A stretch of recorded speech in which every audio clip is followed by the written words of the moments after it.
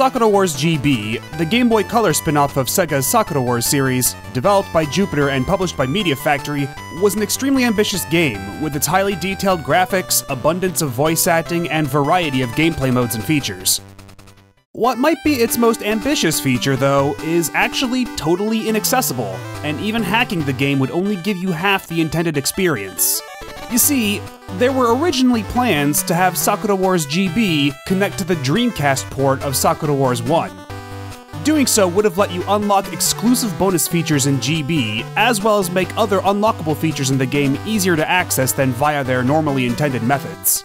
Flashback to issue 531 of Weekly Famitsu magazine, which featured an interview with Tetsu Kayama, chief director of a company known as Marigold Management. Marigold Management was a joint venture between Nintendo Company Limited and a human resources firm known as Recruit Holdings Company Limited, made primarily to foster development for the N64. At the time, Recruit owned Media Factory, Sakura Wars GB's eventual publisher, with Kayama also serving as its president. In this interview, the existence of Sakura Wars GB was very casually revealed, although the details were extremely scant, basically boiling down to 1, it's happening, and 2, they were aiming to have it released by the end of 1999, a target they didn't quite make. The dearth of any concrete details didn't stop the news from making waves though, forcing Sega's then president and Sakura Wars executive producer Shoichiro Irimajiri to put out a public statement on the matter via Sega's official website, saying, quote, "The contents of the Weekly Famitsu article were a unilateral announcement from Mr. Kayama. While it is true that we received a proposal from Mr. Kayama to publish Sakura Wars on the Game Boy Color, we at Sega have one condition for this proposal. That condition is to have the Game Boy Color and the Dreamcast connect to each other. For Mr. Kayama to have announced the Game Boy Color version of Sakura Wars must mean that he has a clear idea of how to fulfill this condition, though we at Sega have yet to receive any concrete details regarding this. If this is true, then we are very much looking forward to it." Marigold released their own follow-up statement shortly thereafter. Following talks between Tetsu Kayama, chief director at Marigold Management, and Shoichiro Irimajiri, CEO of Sega Entertainment, we can confirm an understanding has been reached with regards to the development and publishing of the Game Boy Color version of Sakura Wars. At the same time, we can acknowledge that the two parties have reached a mutual agreement about the connectivity between the Game Boy Color version of Sakura Wars and the Dreamcast version of Sakura Wars 3. For more information, please reach out directly to either Tetsu Kayama or Nintendo Company Limited CEO Hiroshi Yamauchi. These frankly bizarre statements are the only official public-facing confirmation that the game was originally meant to feature Dreamcast connectivity at some point in time. Not only that, but it was initially envisioned for Sakura Wars 3, and not the Dreamcast port of 1 like it turned out in the end. Now, you might imagine this connectivity would have been achieved with something like, say, a cable, much like how the Neo Geo Pocket could link with a Dreamcast for various games using the Dreamcast link cable. Alas, no. The truth is actually far weirder. Tetsu Kayama and Marigold Management were no strangers to pioneering bizarre video game peripherals. Some of them were actually ahead of their time, like the 64 GB cable, which would have connected the Game Boy Color to the Nintendo 64 as a second screen experience, basically a precursor to the Game Boy Advance to GameCube link cable. The games that were at one point confirmed to use it were Derby Stallion 64 and DT Lords of Genomes, both of which were also Media Factory games. This peripheral was eventually cancelled. But perhaps their most famous, or dare I say infamous experiment, was Hey You Pikachu and its voice recognition unit, developed by Umbrella, one of the many developers supported by Marigold Management, with Kayama himself serving as a manager on the project. With this peculiar pedigree of puzzling peripherals, it's no wonder they concocted a similar scheme for Sakura Wars GB. If you were to play the Dreamcast version of Sakura Wars 1, beginning to end, then enter the One Long Day in the Imperial Theater mode and visit the room of any character whose ending you got, you would see this funny little TV icon with a rapidly cycling series of patterns. You would also see a similar icon when completing a minigame in One Long Day mode, only with the frame colored blue this time. For decades, nobody knew what these icons were even for. The game's manual only says, in One Long Day mode, you may occasionally find a TV mark. Remember where these marks appear, something good may happen. Well, as it turns out, these TV marks are the game's method of communicating with the Game Boy Color. This was rumored for a long time, but was officially disclosed in an interview in Sakura Wars Serenade, a Sakura Wars tribute book from 2021. In it, Naoki Hori, the CEO of M2, the developer who oversaw the Dreamcast port, revealed he didn't even know what these barcodes were specifically for, and assumed they would be used in conjunction with a camera of some kind.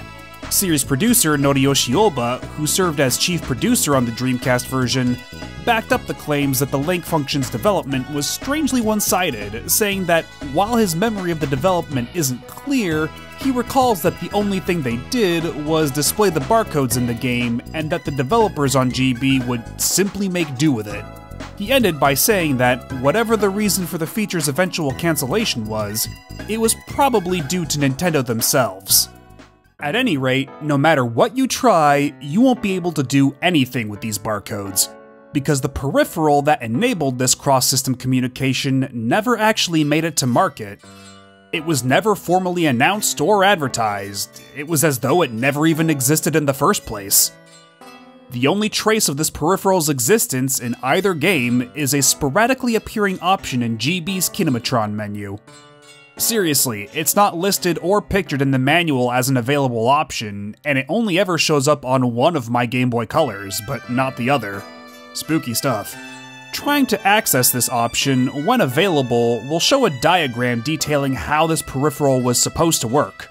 You'd plug it into the Game Boy Color's link cable port, hold it perpendicular to your TV, and scan the flashing barcodes in the TV mark in the Dreamcast game to unlock bonus rewards. Okay, that's already kinda weird, but somehow it gets even weirder. According to the GB Fan Translations programmer, Dan Gia, the game never actually checks the link cable port for data reading. Instead, when attempting to access this feature, the game checks the Game Boy Color's IR port. This would mean that, based on this information, the TV adapter would have converted the flashing barcodes into an IR signal and beam it into the IR port to transfer the data. It's worth mentioning that the TV adapter option only appears on Game Boy Color, which has the IR port, and only appears in emulators that implement IR port functionality in a very specific way. That being said, I did manage to track down the original patent for this adapter, filed in March of 2000 by both Media Factory and Jupiter, with Tetsu Kayama himself listed as the inventor. The detailed description of the patent, specifically sections 16 and 17, mentions that the data from the adapter is sent via the port the device is connected to, which would be the link cable port. Neither section makes any mention of infrared either. As such, I believe the IR port check found in the code may be either due to a programming error or simply a temporary measure from back when the peripheral was still in development and it just never got fixed once it was scrapped outright. Considering how sporadically it appears on real hardware, this may even have been a quick and dirty fix to hide the feature and pretend it never even existed. Fascinatingly enough, according to this same patent, this device wasn't just meant to unlock pre-existing data on a supported game cartridge and transfer simple information such as high scores, like it was meant to in Sakura Wars GB. The device was supposedly also capable of transferring complex game data, for example, stages, characters, and version updates, from a variety of sources such as TV broadcasts, arcade cabinets, and yes, other game hardware. The patent specifically mentions that this would prevent users from having to buy new versions of a game and instead be able to update or expand the software they already owned. That's right. This peripheral would have enabled patching and DLC on the Game Boy Color, though obviously only for the games that would have supported it. The exact reasons why the adapter never made it to market are unclear. All we really have to go off of is Noriyoshi Oba's supposition that Nintendo themselves had a hand in its cancellation. Nobody can say for sure without a first-hand source. It's a shame too, because otherwise the feature appears to be fully implemented, at least as far as we can tell from the resources we're working with. The feature in-game was referred to as the Dream Collaboration.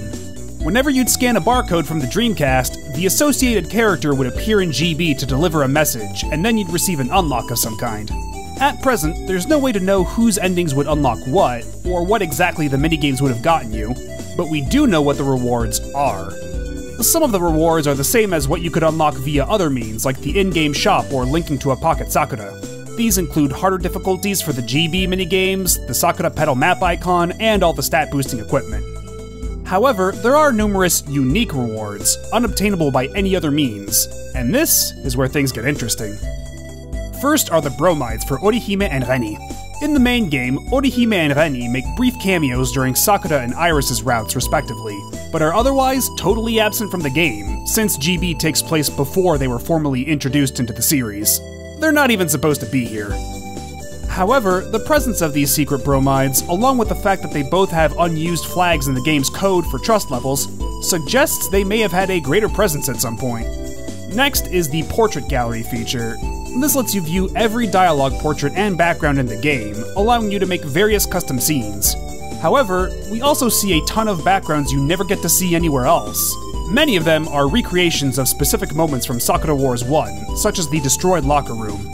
This, along with the presence of 8-bit remixes of songs from the first game that are present in the sound test and nowhere else, lends credence to early rumors and assumptions that the game was originally meant to be a straightforward port or adaptation of the first game, rather than a spin-off that just takes place during it. Aside from those two highlights, the rest is fairly standard, if not outrageously generous, such as 90% off discounts for items in the in-game shop, and ludicrous amounts of points to spend in said shop. For more information on all this cut content and more, you can check out the page we on the translation team compiled for the game on the cutting room floor. All this content is there in the game, sealed away in the cartridge, but there's no legitimate way to access any of it. At least, not in the original release version. The English fan translation patch does implement alternate methods of unlocking most of it, so finally, after remaining buried for over 20 years, fans can finally see this content for themselves. It may be minor in the grand scheme of things, but it's exciting to know that, even decades later, people are still discovering new things in these games.